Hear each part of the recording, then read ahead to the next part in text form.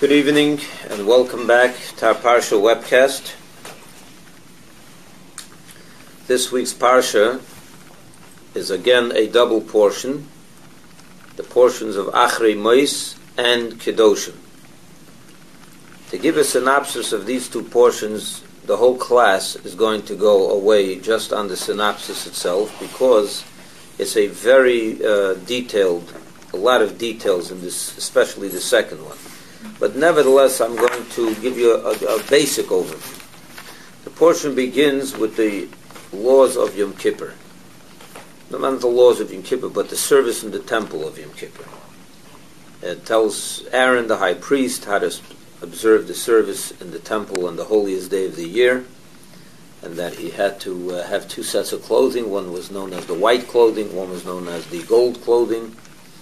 And when he did the service inside the temple proper, meaning in the inner sanctuary, in the offering of the incense, and going into the holiest room, the Holy of Holies, he was to wear white clothing, linen white clothing. But he was not to wear the vestments that were made specifically for the high priest, as we learned in the book of Exodus. The 8 specific garments that were made for the high priest, which were made with gold threads as well, that he was not to wear when he went in to do the highest level of the most important parts of the Yom Kippur service. Why not? Very simple.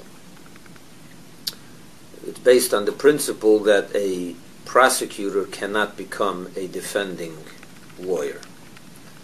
Meaning, what was the reason that we needed atonement? Because of the sin of the golden calf.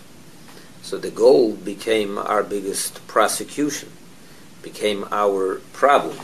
The gold is the cause of our need for atonement. So it makes no sense to use gold use golden clothing to go in and get atonement for the golden calf. So ein kateger nasis haneger. A prosecution cannot serve as the defense. So therefore, being that gold was our prosecution, we are sinned with gold, we're not going to use gold to defend ourselves and get atonement, so we wore white clothing. White also represents cleanliness and angelic, and that's why we wear white on Yom Kippur. We wear a special white kittel, and that resembles the angels. And therefore, I would encourage all the men to wear a kittel on Yom Kippur. It's important. And he moves on from that. Part of the Yom Kippur service was to bring two goats. One goat was to be brought as a sacrifice inside the temple. One goat was to be sent off to the cliff as atonement for the Jewish people. And the Torah describes Yom Kippur as the day, the Achaz Bashana, the one day of the year, that one unique day of the year. And indeed, it is a unique day. It's special. It's the holiest day, treated with special holiness. The second half of the portion discusses, it's almost like a complete opposite. It discusses the prohibitions against immoral sexual intimacy, who you're allowed to marry, who you're not allowed to marry, all the laws against incest and homosexuality and other laws regarding that area of life. So it goes from the highest, if you will, from the highest portion, from the holiness of Yom Kippur, to such base laws, which is an interesting contrast. And it's interesting also that both of these half portions we read on Yom Kippur. The morning we read about the service of Yom Kippur, and the afternoon by Mincha we read about these forbidden sexual relationships. And I guess the message there is because the Torah is teaching us that you can be in the highest moment, but if it doesn't translate into basic moral behavior, you're nobody. It's nothing. Then the second portion is the portion of Kedoshim. It talks, like I said, almost every verse is another law. You should read it, spend time on it. In this portion we have the famous mitzvah of love your fellow as yourself. to love every Jew as you love yourself. And if you remember, we gave a whole long class on that subject itself, and many other laws. So I'm not going to give you a synopsis of Kedoshim, because that would be every verse is another law. Not quite, but almost.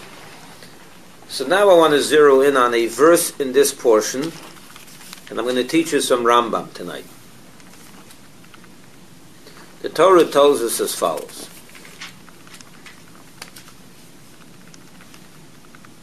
I'm going to read to you 5 verses.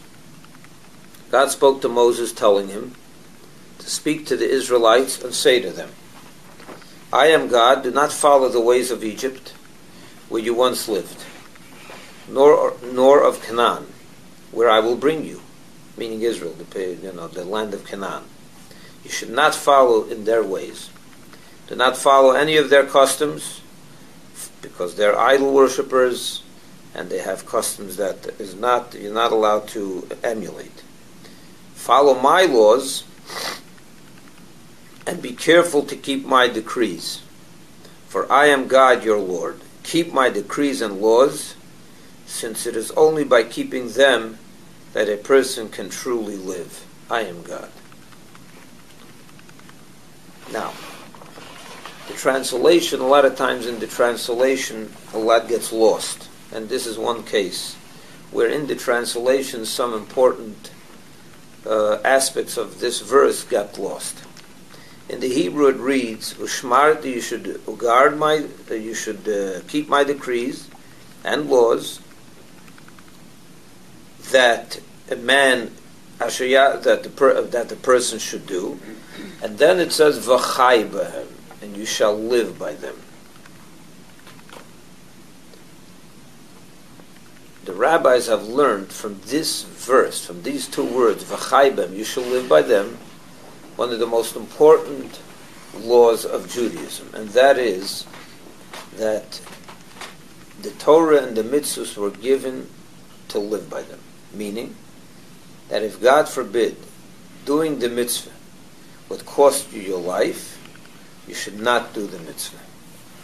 And from there, because the Torah was given to live by them, not to die by them. In the words of our sages, to live by them, but not to die by them. That means if a mitzvah becomes a threat to your life, you should not do it. You should violate the mitzvah and live. For example, it's known that is the basis for the law that pikuach nefesh, a matter of life and death, cancels out all the mitzvahs of the Torah. For that reason, we have the law that if, for example, you're sitting in your house on Shabbos and someone collapses, and you live far away from a hospital, you can't just carry him to the hospital. There's no Erev, and you can't walk. There's 5 miles away. And by the time you get to the hospital, he's going to die if you walk. So what should you do? You're not allowed to use a phone on Shabbos, and you're not allowed to get into a car on Shabbos. So should you let? What do you do here? The mitzvah now, Shabbos, became a threat to your life. If you observe Shabbos, you're going to die. So in that case, the law is that you violate Shabbos and you go to the hospital. And the truth, it's also true with every other law. If you're going to die of starvation, and the only food you have is a piece of pork, treif of food. So again, now you're going to either, if you keep the mitzvah of keeping kosher, you're going to die. So you don't keep the mitzvah of kosher. You eat anything that comes to your mouth, and you live. Okay, everyone knows that law, that if it comes to life and death, you have to live. I thought that if it's in public, though, it's like... Wait a minute. So I want to discuss this topic tonight, because there's a lot of misconception with this topic. First of all, this is true with 610 of the mitzvahs. There are 3 mitzvahs that even if you are at a threat of life, you're not allowed to violate those 3 mitzvahs. Which are they? Of course, one is idol worship. Another one is immoral sexual acts or forbidden sexual relations. And murder, of course. That means as follows. If someone takes a gun and points it to your head and says, "Sir, you're going to either violate the Shabbos or I kill you right now," what should you do? Violate the Shabbos. If you either lie or steal or I kill you, you should lie, you should steal, you should do anything to save your life. But if he tells you, I'm going to, with the same threat, I will kill you if you don't worship this idol, if you don't bow down to the cross, now this is a different ballgame. Over here the Torah tells you under no circumstances shall you ever serve another God. An idol is out of the question, even if it means you should die. It's better to die than to worship an idol, even if you don't really mean it inside. Meaning the guy is forcing you to do it, right? So you're doing it, it's only an external act. You're bowing to the cross, but you don't really believe in it. You're bowing to the idol, you don't believe in it. So how bad is that? Right? You're not even believing in it. So should you do it or not? No. The answer is you're not allowed to do it. That's the law. And the same thing if someone tells you, I'm going to kill you if you'll murder Yankel. Either you kill Yankel or I kill you. What should you do? Of course you shouldn't kill Yankel. You can't kill him to save your life. Can you kill the guy who told you? Sure. In all cases you're allowed to. Huh? In all cases you're allowed to. Yeah, no joke. If someone is threatening your life to worship an idol and you have the ability to kill him before he kills you, sure you should kill him. No doubt about that. That's self-defense. Okay, that's permitted. That's permitted. Not only is it permitted, it's an obligation. There's a very big difference between permitted and an obligation. It's your moral obligation to kill him before he kills you. Over here, compassion is not in place. You don't have compassion on a person that's looking to kill you. You kill him first. That's an absolute moral obligation. Not only that, but you should kill the person if you see him threatening someone else. Right. You have a moral obligation to kill that person before he kills the other person. Okay, that's obvious. That's true in our law, in the system of secular law as well. And the same thing is with forbidden sexual relations. If someone puts a gun to your head and says, if you don't cohabit with this woman who is forbidden, I'm going to kill you, you have to let yourself die. It's clear, yeah? Right? Any questions? What? It's clear, okay. I have a question on the idol worship. Isn't that what the whole Mesiras Nefesh, where you had large portion of, let's just say, like the conversos? Okay, so don't. I'm going to get to there. When we're finished, if I didn't, I'm going to address that. I'm going to address it. Now there's a different question that I want to ask before I address your question. What happens if someone comes to you and says, I'm going to kill you if you don't violate the Shabbos? So what do we say? The law is that in that case you violate the Shabbos because the Torah wants you to live by the mitzvahs, not that they should cause you to die. But what happens if someone says, I want to be super religious and I want to sacrifice my life and not violate the Shabbos? To me, I can't violate the Shabbos. I can't do it. So if it means dying, I'll die. But I can't violate the Shabbos. Shabbos is too important to me. I know that the Torah permits me to violate the Shabbos. But am I obligated to die, or may I may I observe the law and? No. How do you know? Because it's not your body. There's a dispute in halacha about that. Oh. There's a dispute in halacha about that. If you're allowed to go on Mesiras Nefesh for other mitzvahs, if you're allowed to sacrifice your life for mitzvahs other than those three. Okay? Now, in next week's portion, there's a mitzvah that says that God commands and demands of us, expects from us to sanctify His name. Kiddush Hashem, it's called. The sanctification of God's name. What does it mean to sanctify God's name? To hold it holy. What does that To mean? fight for it. What is the practical? To fight for it. What To does that defend it. To. If you're ready to die for it. Let's Yeah, not get to be into a ready. guessing game. Yeah. Let's see what the Rambam says. What is Kiddush Hashem? What does it mean to sanctify God's name? Usually we translate it as giving up your life for God's name. That's what Kiddush Hashem means, to give up your life for God's name. When are you supposed to give up your life for God's name? We just said the only time you're supposed to give up your life for God's name is in 3 specific laws, mitzvahs. Against those mitzvahs, someone threatens your life if you don't worship idols, and you don't kill, and you don't commit forbidden sexual relations, you have to die instead of doing it. And that is called Kiddush Hashem. That is called sanctifying God's name. You're ready to give up your life for Hashem. That means you're so dedicated to God that even at the cost of life you were ready to give. You did it. Is that what Kiddush Hashem means? It does. But let me read to you a little bit from Rambam. He gives us a whole different twist on this. But in the process he tells us a lot of interesting laws as well that we need to know.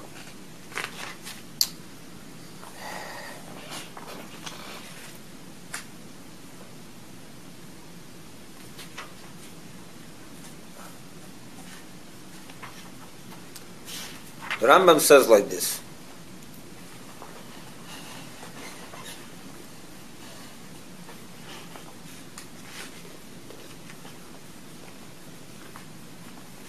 First of all, regarding the law that we just said, that all the mitzvahs you should violate rather than die, there are a number of conditions that have to be met. It's not so simple. For example, Rambam says as follows: when does the above apply that you should let yourself violate the mitzvah and not die in the other 610 mitzvahs? Right?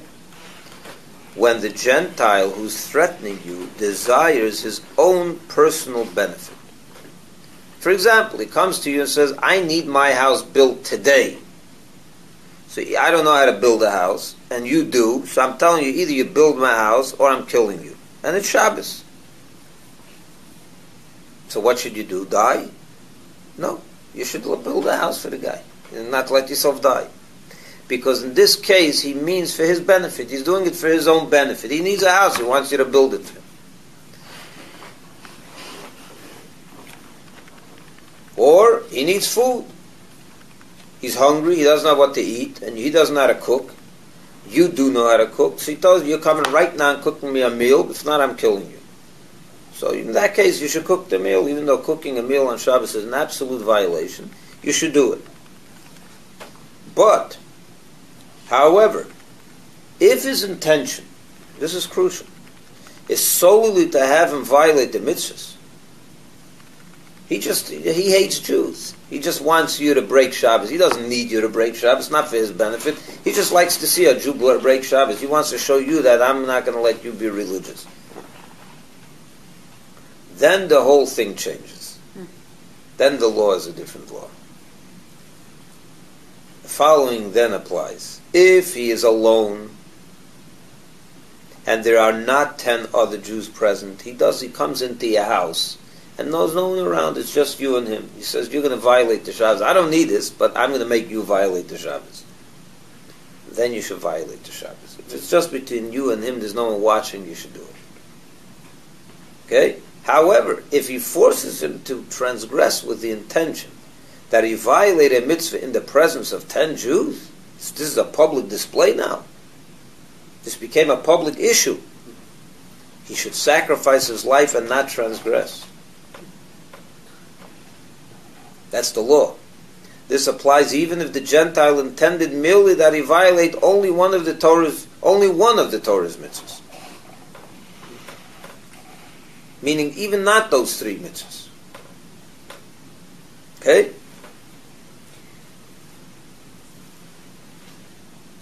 Clear, yeah? Yeah. Now, this is not done yet. All the above distinctions apply only in times other than times of a decree. In a regular time, it's quiet, there's no fights between Jews and Gentiles, it's just a regular time. One guy's a evil guy, he wants to prove that he can get a Jew to violate a mitzvah, so he goes and does that. So then, if you're in private, you violate, you don't die. If you're in public, you die. But in times of a decree, notice, when a wicked king, like Nebuchadnezzar, or Stalin, or the like, yeah, where they went and intentionally battled against Jewish life. They wanted to uproot Judaism. That was their intention. The Greeks, Nebuchadnezzar, and others. And they issue a decree against the Jews to nullify their faith, or one of the mitzvahs. They say, from now on, no Jew is allowed to circumcise, or no Jew is allowed to eat in a sukkah. They made such a decree, would not allow sukkahs anymore. Then the whole thing changes. One should sacrifice one's life rather than transgress any of the mitzvahs, whether one is compelled to transgress amid others, 10 Jews in public, or he is compelled alone. There's no that's Jews only public. in times of persecution. Yeah, So if it's times not of a time persecution, and there's 10 Jews, you don't. Then you have to die. You do. Yes, you always have to let yourself die if you're in public. And the guy is doing it only intentionally to make you violate the Shabbos. He has no benefit from it. But if it's in public, he wants you to build his house because he needs a house. That's different. That's different. And if the other 10 Jews don't help you. Well, here it says 10 One second, I Jews. want to make sure that you understand this. However, if there is a time of decree, You do it in. you have to, even if you're not in front of any other Jews, he's doing it to you just to, you have to sacrifice your life. And the truth is, it says, you don't like this. No, This is halacha. This is halacha. This is I was this is confused halacha. because before you said that the Torah says that only for 3 mitzvot you have to die. But then now There's special circumstances. There's circumstances. so Yeah. this is besides what the Torah says. Yeah. The Torah is talking about that's if the you're. rabbinical. Oral law? One second, this is the oral law, but I'm telling you, what the Torah is talking about over there is, for examples I gave you. I gave you the example. You had a heart attack on Shabbos. Should you violate the Shabbos and save your life? Of course you should violate the Shabbos and save your life. We're not talking about that over here. We're talking about where Goyim are trying to force Jews to violate their religion. That means the very religion is on the line. You can't allow that. So in those cases, even the smallest minhag, you have to die for. That's the law.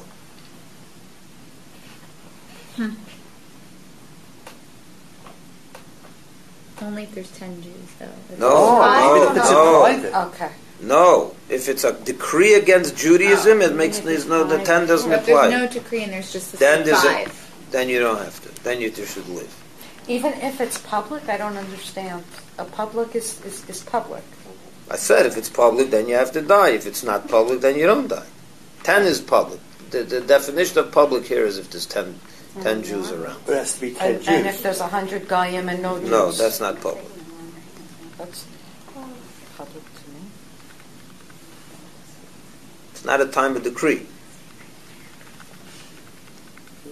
So it's not a decree against Judaism. He's having fun with a Jew. He's trying to break a Jew down. He's doing it in front of Goyim. Don't die. But if you have to not to break the Shabbat, you're entitled to do it anyway, right? Say, no, I still don't want to do it. If when? When you're just in front of one, not in public. It says, the Rambam says that you should violate the Shabbos. But how about if you just don't want to because you're extremely religious person? Okay, so I said before there's different opinions about that. Rambam holds that you're not allowed to let yourself die. You can't be religious, super religious in that You case. have to live by them. You have to live by So it. that will be going against That's the like Torah? committing suicide. Right, that's Right. what That's what the Rambam holds. Because your body really doesn't belong to But you. in It's a time of Hashem's. decree. But there's other opinions about But in this. the Yeah? time of decree, No, the time of the decree, everyone agrees you have to give your life up for even the smallest minute. Even if you're private. Yeah. Right. Chances are you're going to die anyway, so you might as well. No, chances are no. I'll give you an example.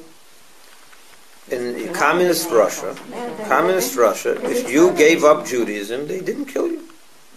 They didn't. But if you didn't give up Judaism, if you fought them and you kept Judaism, they would many times they would kill you, send you away for 10 years, and you'll die from starvation or whatever. The Rebbe's father is a perfect example. The Rebbe's father, he died in exile. He was arrested for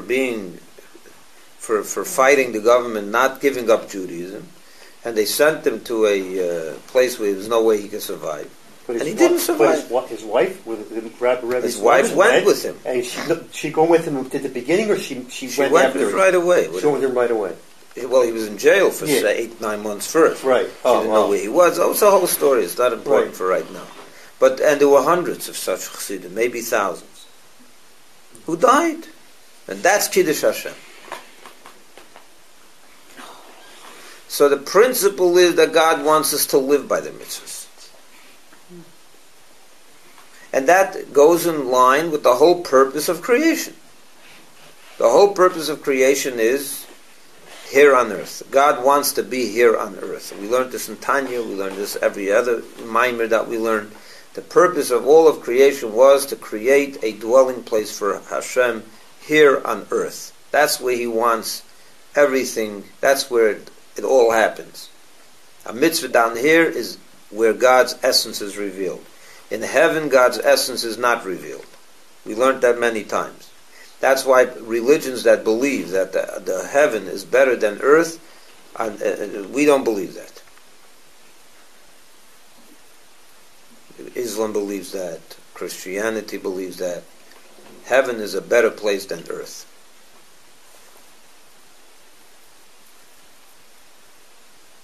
What we believe is that heaven is a more pleasurable place than earth. But earth is where is much more important, much more godliness is revealed here on earth when a person lives according to God's will than heaven can ever experience. And therefore, we live, we don't die. So the Torah, the whole purpose of the Torah mitzvahs is to reveal God down here. That's why the Torah commands us, v'chai bem, you shall live by it. Because this is where God's essence is going to be revealed if you do mitzvahs. And if you're going to die not violating this Shabbos, the principle is violate this Shabbos so you should be able to observe 30 others. 100 others, or 300, or so many others. But there's conditions. If those 3 mitzvahs, life loses meaning if you violate those 3 mitzvahs. If you murder someone else, you have no right to live. And to worship idols goes against the whole concept of creation anyway. And the forbidden sexual relations is just like murder. When you say sexual relations, sexual immorality, is that including adultery? That sure. Sure. It's adultery. Absolutely. Yeah. It's adultery. But not only adultery. Not only adultery. You don't violate other people because you want to live. So you don't do that. That's not that. It goes against the grain of human logic.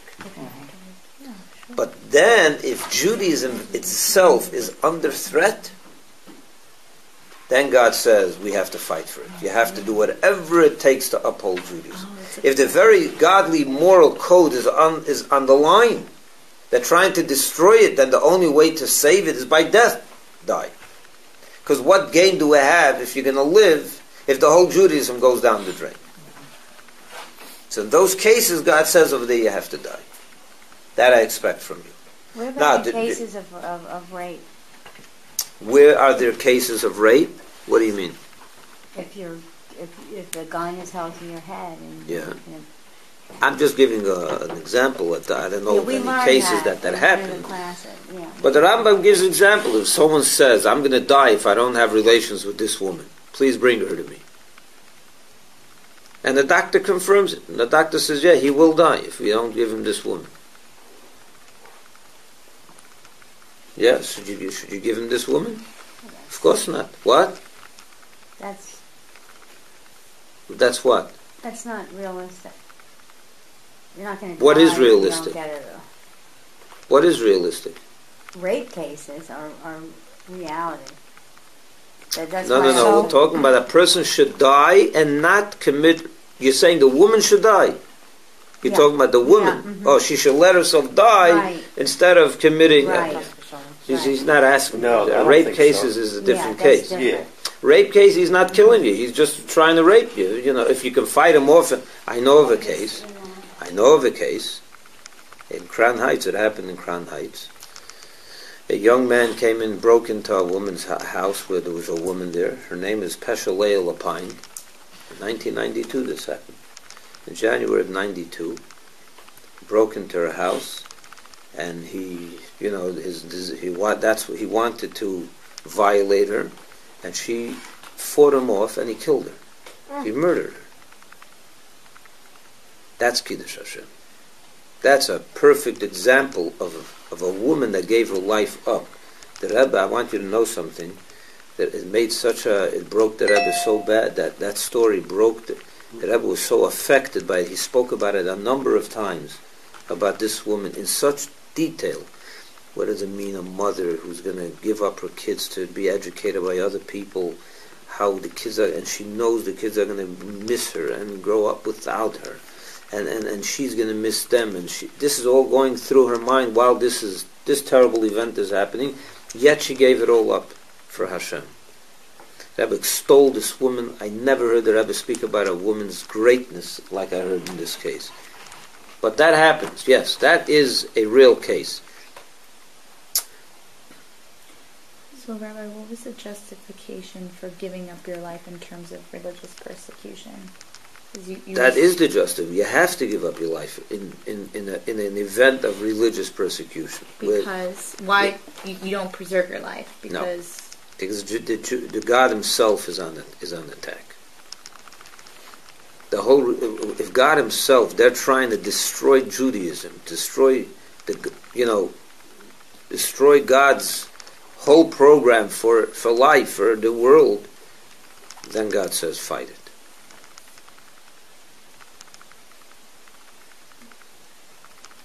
Over there, you can't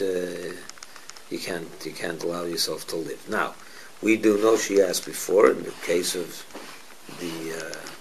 in the Inquisition, for example, the Spanish Inquisition, when they forced Jews to convert, we know that most Jews did not give up their life. They did convert, at least outwardly. They violated a mitzvah, there's no question about it. They did the wrong thing. Should we judge them? It's not our place to judge. Who knows how we would behave under those circumstances? So the last thing you want to do is judge anyone. And there was a big debate about that, by the way, in the rabbis, when they left, when they finally kicked out and they managed to leave Spain and they came to other communities and they rejoined the Jewish people, a lot of their former colleagues were very, very unwelcoming. I gave everything up, and you stayed because you wanted to preserve your businesses and your money.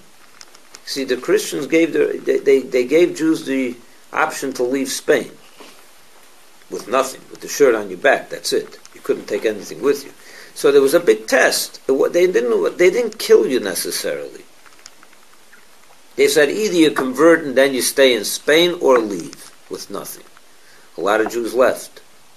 A lot of Jews remained and said, we'll be closet Jews. But then after a while they were caught and they had to escape anyway, so they escaped or they left. They found it. A lot of them left later. So they lived like Christians outwardly for a few years and then they left and rejoined Judaism when they came to a new community. They came to Poland or they came wherever. So now, they met up with their old neighbors, right? He gave up his house, his business, his savings, everything to sanctify God's name and not convert to Christianity, left everything behind. His neighbor converted to Christianity and lived the good life. Now he wants to come and rejoin the Jewish people and get an aliyah, he wants to get maftir. He wants to, they should honor him in the synagogue on Rosh Hashanah. That wasn't simple, as you can well imagine. But the rabbis of the time, the leading rabbinic literature of the time, all point in the direction of accepting these Jews back. Because they were forced. It's not so, you're right, they didn't do what the Torah tells them, but it was a force. It wasn't, they didn't do it with their, because they wanted to. It was forced on them. So now that they have the opportunity to become Jewish again, you have to open your arms. You have to open your doors for them. And that has been the case with the Rambam as well. In his time also, the Yemenite Jews were also forced to convert. And then they wanted to rejoin Judaism, and there were a lot of rabbis of the time that said, no way under the sun are we accepting you. You gave it all up. Go be a Christian, or whatever it was then. The Rambam wrote scathing letters against these rabbis. What kind of leaders are you? Who made you into leaders? You don't. Real strong language. How could you tell Jews that they shouldn't return to Judaism? So it's a double. It's a difficult thing. So yeah, when you're forced, you can't judge people.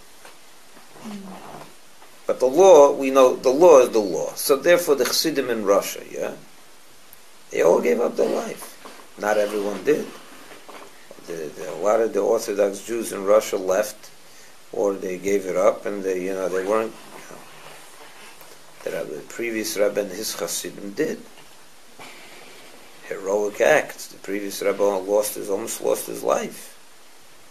They sentenced him to death. It was with miracles that they overturned it, and they sent him and he freed him. But they were ready for death, and many of them died. Many, hundreds, and maybe thousands of Chassidim that died on Al Kiddush Hashem. But the question now is, when you talk about Kiddush Hashem, and I want to give another few minutes, what is the real Kiddush Hashem? What does it mean? Is God's name sanctified when a Lubavitcher Rebbe gets killed because he was Jewish?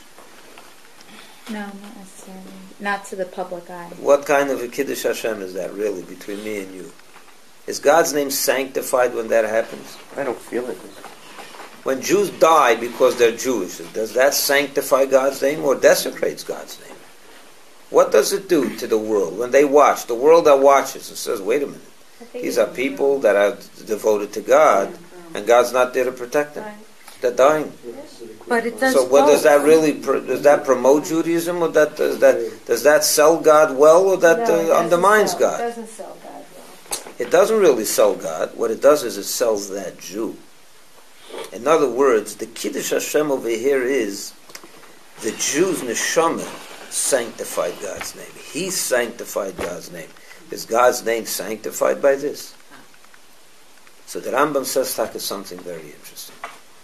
The Rambam says that when a Jew is ready to die for God, and God then saves him by a miracle or whatever, some circumstance happens that he somehow escapes death, that's a Kiddush Hashem. For example, he gives examples with the three great prophets, Hananiah, Mishael, and Azariah in the Bible, where they were forced by Nebuchadnezzar. Or Daniel was lowered to the lion's den. They were thrown into a furnace, those three, because they didn't want to deny God. And what happened when they were in the furnace? A miracle happened. They died, they lived. Now when the world watches that, that's a Kiddush Hashem. That is a powerful display of how God saved those that were loyal to Him. That's a Kiddush Hashem. That sells Judaism. People watching that say, okay, I want to be Jewish now. Yeah, that's a Kiddush Hashem. But if the Jew dies, what kind of a Kiddush Hashem is that? God is not being sold well when a Jew dies for him. If they would die in that fire, which onlooker is going to say, "Oh, I want to subscribe to that"? Yeah, right. Sign me. But if everyone starts letting themselves, what's the word? It still is a Kiddush Hashem, because at the end of the day, It shows, they fought. what it shows is the devotion of Jews. That's what it shows. And that alone is a Kiddush Hashem. That God has such loyal people. So God comes out looking not so good in the way of getting new at it, Where were you? Why didn't you come to their aid? But it does send a powerful message about God and his relationship with these people. Or at least their relationship with God. You're awestruck when you see a Yid is ready to give up his life. We've spoken about Kiddush Hashem many times, and I've always emphasized, and I want to emphasize it today as well, that you can find the idea of sacrificing your life for your belief by other religions also. Look at all these Muslim terrorists. Essentially they're sacrificing their life for their belief.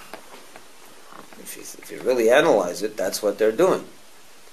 So you could say they're also ready to give up their life for their religion, right?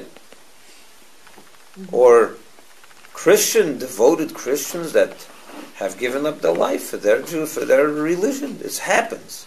Joan of Arc. Who? Joan of Arc. Yeah. That's exactly what you're saying. But she did it for religion. So is that unique to Jews? Is that unique to Jews? The answer is that Kiddush Hashem is unique to Jews. Why? And with this I'll conclude. The Tanya says in chapter 18 and in 19 in many places, he talks about Kiddush Hashem, that a Jew is ready to sanctify his life for God. The Alter Rebbe always says, even a kal shebekalim. A kal shebekalim is someone who is I don't want to say the word worthless, but lightheaded. The Alter Rebbe says a lightheaded Jew is ready to give up his life for Jews. They got a non-religious Jew. And that is a specific reference.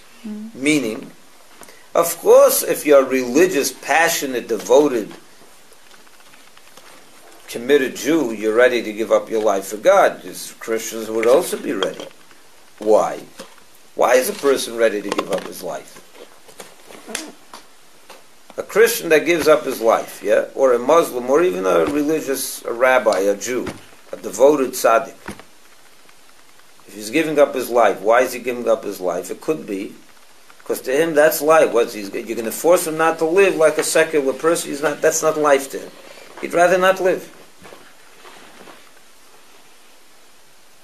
And that you can have by Christians also. Their religion became so ingrained and part of their psyche and their personality that take it away from me, I'd rather die.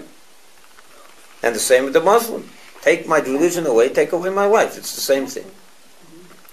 The Alter Rebbe says that one unique thing we find by Jews by no one else. And that is that even secular Jews are ready to give up their life for religion. And that's a novelty. Why would a secular person give up his life for Judaism? You can say, wow. In other words, when you look at a person that gave up his life for his religion, you say, wow, what a passionate Jew. But if you think about it, you analyze his behavior a day ago or a week ago, he wasn't even a religious person. So what happened over here? Why is he all of a sudden so passionate? To the point where he's ready to give up his life. Oh, this is a thing you find, it's a unique thing by Jews. I'm not saying it happens every day, but it has happened a lot of times in history with Jews that are very not devoted and religious on their day-to-day life. Suddenly, when the test of faith came, they gave up their life.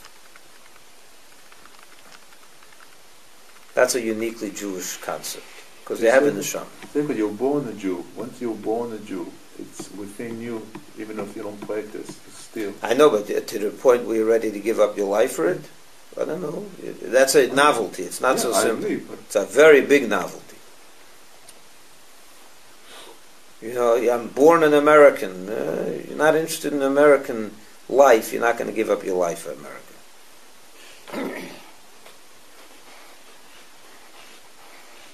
And converted Jews also. Wasn't... So I'm saying that that's a unique thing because we have a neshamis, so that's why we're connected to Hashem at that level where we can't, even if we wanted, to separate ourselves from God. But that's a separate issue. But the concept of v'chaibem, to live by it, there's distinctions. Generally speaking, you have to live, not die for Judaism. But if you're threatened in a time of decree or in public, you always have to give up your life. If the person means to depress Judaism, if he's looking for a meal on Shabbos and he wants you to cook it, that's a different story. It's not a fight against God. It's a fight for his stomach. So give him this meal. Why do you have to die? It's silly to die for that. But if there's a fight against God in the world, then you have to uphold God. You can't let yourself live and let the God die. You can't let yourself live and God should die. If the people of the world are trying to kill God, kill religion, kill Judaism, you're killing God. I'm not going to live and let the God die. God expects you to die and let Him live. And that's the principle of Kiddush Hashem. Shekayach. God.